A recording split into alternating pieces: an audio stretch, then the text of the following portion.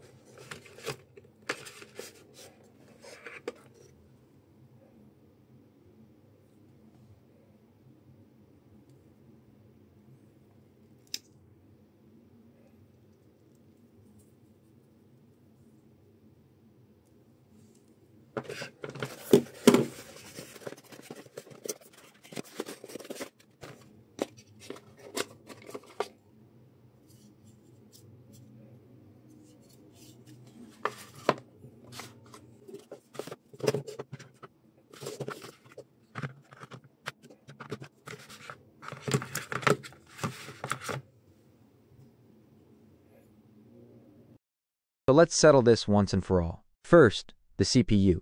It's a quad-core Cortex-A55. That's a real upgrade. And now for the GPU, the one we were all wondering about. And there it is, Mali G310. So it's confirmed. The specs are legit. This is the real Xiaomi TV Stick 4K 2nd Gen.